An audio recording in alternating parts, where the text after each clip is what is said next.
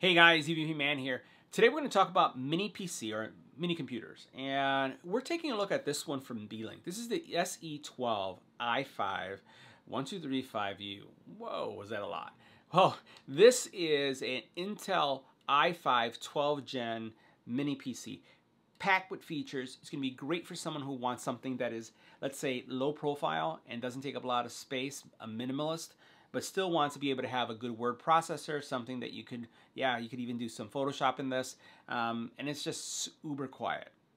Now, from a spec perspective, this thing is packed with a lot of great features. As we mentioned, this is using a Intel i5 12 Gen, and in this little guy right here, you're looking at a 10-core, 12-thread, max boosted speed, a 4.4 gigahertz type device. Pretty impressive.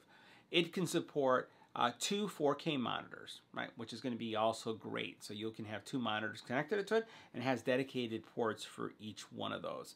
It has a waterproof mesh here at the very top, so if you by mistake spill something, you don't have to worry about that. You have Windows 11 on this as well, 16 gig of RAM, up to 32 is upgradable. It comes with a 500, mine has a 500 gig drive, but you can get up to 2 terabytes on this guy. Wi-Fi 6, Bluetooth 5.2, 2 HDMI ports, which you'll see in a second, that are dedicated, 4 USB, 2 of which are going to be 2.0, and the other one is going to be 3. And then also what you have is, oh, by the way, you do have a USB-C as well. So you have a USB-C here in the front. And then you have a headphone jack and also gigabit LAN coming out. So what we're going to do is we're going to take a look at this device a bit closer. We're going to run some kind of Geekbench type software so we can see how well it performs.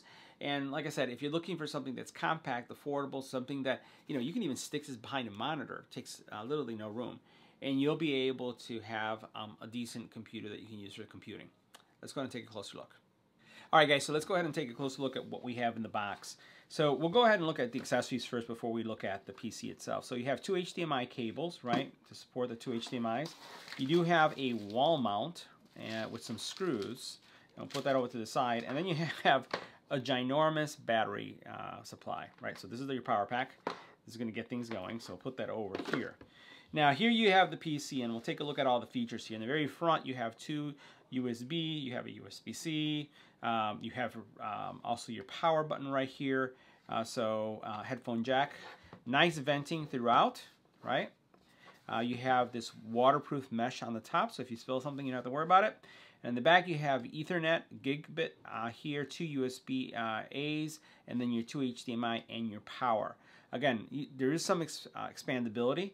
This is small. This is something that you can mount on the back of your monitor. I can Velcro this because this thing is so small, or I can use the bracket and hang it up somewhere. So what we're going to be doing is we're going to look at some of the tests that we did. We ran like a Geekbench test on this.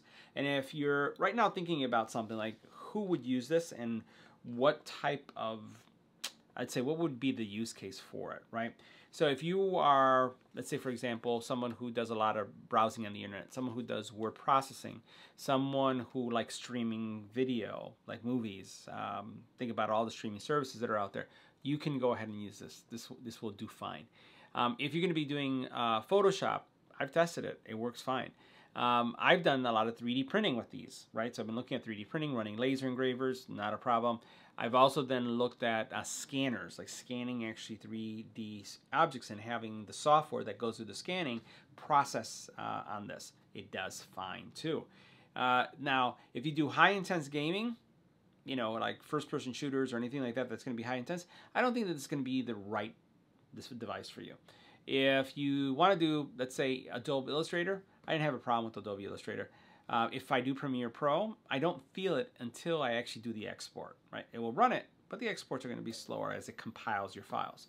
So there's a lot of flexibility here, and the value here is the size, the power, the convenience of having something like this. So we're going to take a look at the actual tests that we ran and what it says, and then we'll see if this is going to be something that will fit your specific need. So let's go and check it out. Now we went ahead and ran some performance benchmarks on this mini PC, and no surprise, this thing as a desktop to run even part of your business is an excellent solution. You can see right here the description that it's given. On the gaming side, it's really not designed to be a gaming solution, nor is it designed to be really a workstation. But if you think about the overall needs of either doing web surfing, word processing, if you think about PowerPoints, Excels, this is going to do just fine, even streaming content. So if you're using this as a streaming solution to stream your content, that is more than sufficient. As we go down and start looking at some of the details here, you'll notice that the CPU is performing extremely well, and you can see what the benchmark score is, which is very good. When you look at the overall graphics, that's where the graphics card is challenged somewhat when you start looking at it compared to others that are on the market. Definitely not a gaming solution in any way or form. From a drive perspective, though, it's doing incredibly well, right? Based on the drive it has, you can see that it reaches an outstanding score. When it comes to memory, memory as well is doing really well on the memory side. So when you think about each one of these classifications, you think about how would you like to use this PC. And really, it says what it says at the very top, that this is going to work well as a desktop. I've actually seen a lot of people using these type of mini PCs, even in dealerships, as a terminal that the salespeople can actually use, where they don't really need a really powerful desktop. So guys, that wraps up our review. See you in the next video.